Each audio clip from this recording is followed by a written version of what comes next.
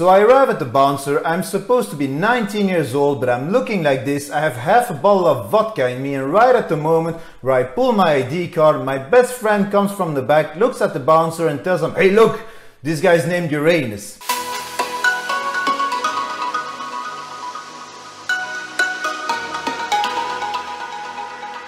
What's up folks, it's Uranus, welcome to another video. In today's video we'll be talking about how I used to go to pubs, parties, clubs, music festivals and bars, all of that looking more than 10 years younger than I actually was because of a massively delayed puberty. I only started my medically induced adulthood at the age of 25 years old, and my hormonal issues messed with a really large part of my youth, but it didn't stop me from time to time to having legendary nights out. So how exactly did a shy kid with a completely underdeveloped body ever made it into a nightclub? Well, let's find out. 15 years later, some of the guys I was hanging out with still remember the epic nights out that we had. Of course, a lot of alcohol was included, but we'll get there in a minute.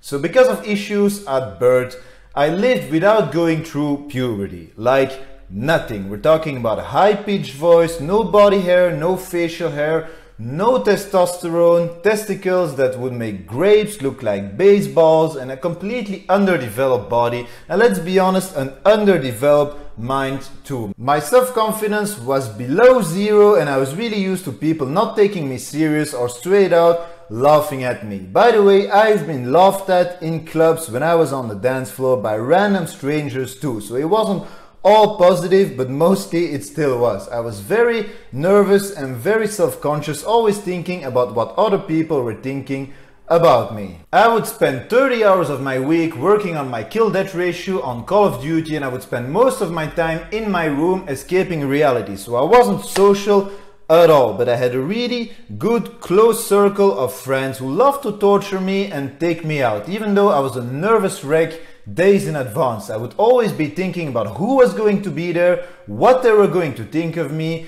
Peeing was always a problem too, since I had underdeveloped genitals. I really hated peeing next to other guys because somehow there is always a dude looking at your cock in bars in Brussels.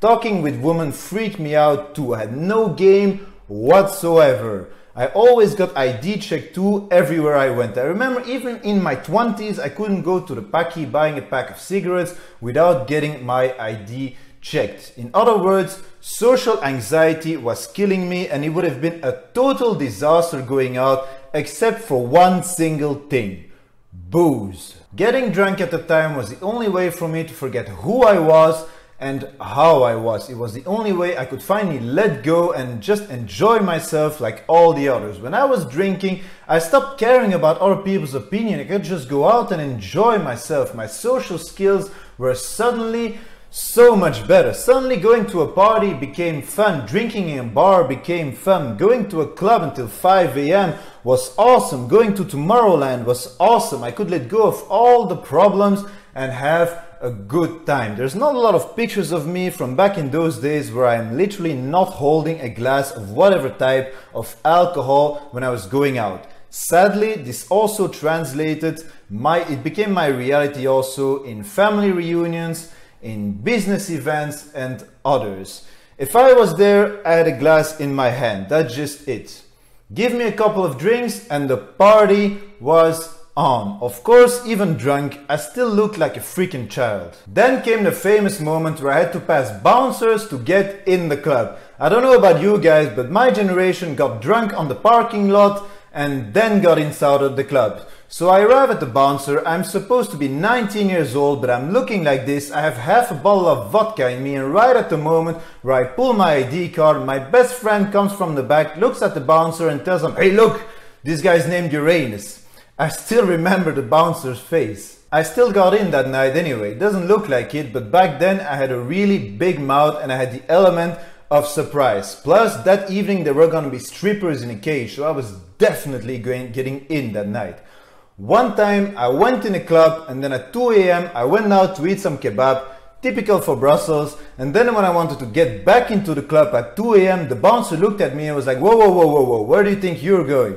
So I showed him the stamp on my hand and he was like, whoa, who the hell let this kid in? He told me to go back inside, pick up my stuff and then get out, you know. So I still stayed for 3 hours inside and then I hitchhiked my way home at 5 a.m. Sometimes my mom would come to the club and pick me up and what was left of my friends, and then at 6 a.m. we went for fresh croissants in a bakery. Typical for Brussels too. First video I ever made on YouTube, I used this image to illustrate my problems and to tell you that I actually lived through this shit. It's not a joke. I really lived through that, and because of my friends I have memories and souvenirs that will live forever, because without them I would have been in my room playing World of whatever the fuck, and now I have actual souvenirs. I mean, I was 19 but I looked 14. I'm in a club with a stripper in a cage, completely drunk, dancing tectonic and not giving a fuck in the world about what other people were thinking. Fights? Yeah, I got into some fights, but I never actually threw a punch.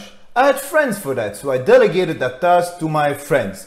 The only time I was on the receiving end of a punch was by a completely drunk English girl that had mixed cider and LSD. That was at the Gay Pride in Brighton. Do not ask me please how I ended up there. That's a story for a totally different time. Too many stories are popping up in my head right now. So like I said guys, I had great times and I created memories that will live on forever and that a lot of people still remember. However, I associated being social and going out with drinking alcohol, and that was toxic. I hated my body and the only way to accept how I was and who I was to get drunk and smoke an entire pack in an evening, and that was toxic. I had problems with alcohol in my life because of this, and fitness luckily got me out of there.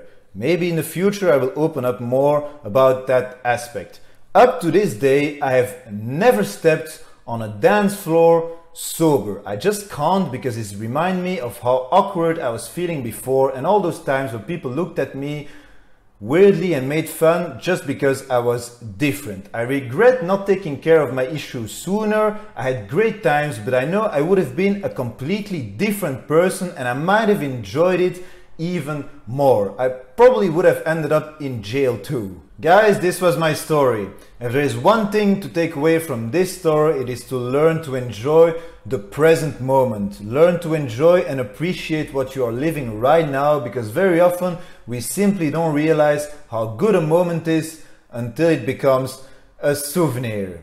Alright, that was it. Leave me a comment to support the channel. Subscribe if you like my content. Thank you for watching. I'll catch you on the next one. Uranus out.